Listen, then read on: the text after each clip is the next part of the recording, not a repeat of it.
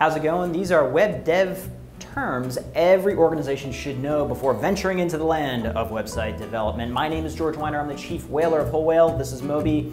No particular reason he's here.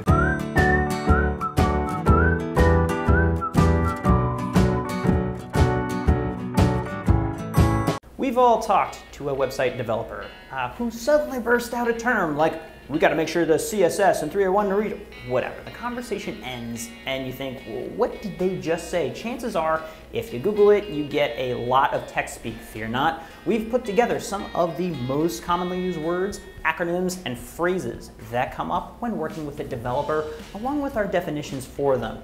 Let's review the top terms to know. 404, error message. When you get a bad request from a website that cannot be found, often because the link requested is either dead or broken, 404 is the terminology for that. API, application program interface. Basically how computers and applications and database communicate with one another. Kind of like, Morse code or something. Back end. All of the behind the scenes digital operations that it takes to keep the front end of a website, the part you see running, such as, the coding, the style, the plugins. If the front end of your website is what the audience sees on stage, the back end encompasses the stagehands, the makeup artists, the costume, the tech crew, the stage managers, simultaneously running the show from backstage. Browser. The browser, the program you use to access the web. You're probably watching me on one right now, such as Chrome, Firefox, Safari, Brave browser, you name it. When you experience an issue with a website, it's best to send the browser type and version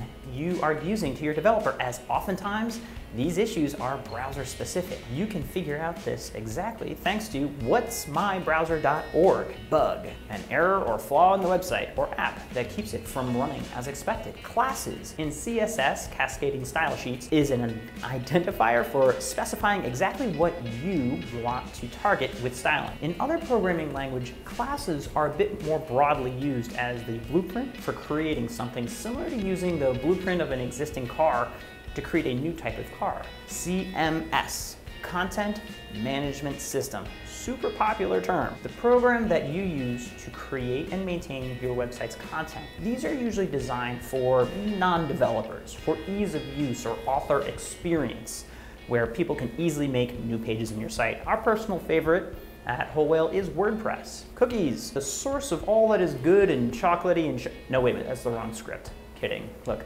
this is the data sent by an internet server to a browser. Each time the browser accesses the same server, it sends the data back, and it's a means of tracking how and how often it accesses the server. This is why your home computer always knows the Netflix login or New York Times login. Front end. This is the part of the website or app that the user sees. If the back end of your website is everything behind the scenes, this is what happens on the stage you are watching. HTML, Hypertext Markup Language, the coding language used to build a website in terms of both form and function read by a browser. Meta tag, additional information on websites and pages or elements, such as the way a piece of content should display in Google search results, photo credit for an image, or the main keywords associated with a plugin. This is a huge one for SEO, search engine optimization. We recommend the Yoast plugin if you're using WordPress for adding all of the necessary meta information to set up your site for SEO success. Navigation, links on a homepage that break down the other pages of a website. This can be both in the menu at the top of a site or be in the footer, or preferably both. Page template. This is the layout for a web page. Pages that have similar structures share the same template, such as an event details page or a variety of events on the same website. Pages that are radically different use separate templates. So when you're designing your site, you think about the different templates you want. Breakfast, lunch, and dinner, obviously. Plugin, modules or software that can be added, plugged in to a system for added functionality or features. We just mentioned the Yoast plugin for WordPress, for instance. Property. These are characteristics that are dictated by CSS, such as color schemes or fonts, the property of an H1, for instance. Redirects, automatic forwards from one URL to another, usually from an old website URL to the same page on the new website. These are called 301 redirects. Other redirects may pivot between two domains, let's say idealist.com redirects to idealist.org, or a shortened URL to the full URL, i.e. like bit.ly links that send you to longer websites, and geo-targeted URLs. Responsive design, websites that accommodate the screen on which they're being viewed. This became huge trend in website design when browsing on mobile devices and tablet devices became more popular, which has led many developers to opt for a mobile-first approach, optimizing a website design for phone and tablet use first, and then making sure it looks good on a laptop or desktop. Server, computers running software that allows users to access your website. This is what houses the hosting. If your domain is the website's mailing address and hosting is the house, well, the server is the land it's built on. Site map. It's an outline of all the pages on a website organized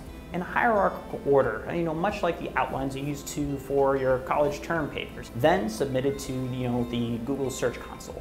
UI, user interface, the visual elements that go into a website or app. This is the form to UX's function, user experience's function. UX, user experience, a user's interaction with an interface with a focus on how satisfying and successful the experience is. The function to complete UI's form function, UX, IX. Widgets, applications that allow for specific interactive functions to be formed on a website. Wireframe, the bare bones structure of a website. No fonts, no colors, no images. This is a layout that is the first step to making sure that the foundation is sound before the content and design are added. WYSIWYG, what you see is what you get. Don't you love these acronyms? It's a visual content editor within a CMS, content management system, that allows you to modify content on your website without needing to know HTML. Look, if you've ever made text in a website bold just by highlighting it and clicking bold, you were using a WYSIWYG. Whew, well, don't worry, we've defined a lot more 20 plus other important dev firms in our complete website glossary. Find the link in our comments. In general, when working with a developer, it's important to cross this language barrier with basic understanding of these terms. And you know what? There was a first time in which I heard WYSIWYG. There's a first time in which I heard a 301 redirect and I had to figure out the answer. Don't be afraid of finding that answer out, because it's much worse to get to the end of a web project and be like, wait a minute, where's this entire piece of functionality I thought was supposed to be built? And the developer says, well, you didn't use the jargon. So hopefully this helps get you started so that you know what you're asking for and what is being said back. Thanks for watching Whole Whale TV. More episodes like this episode right there. And by the way, you can subscribe so you get all the newest videos that we were releasing regularly.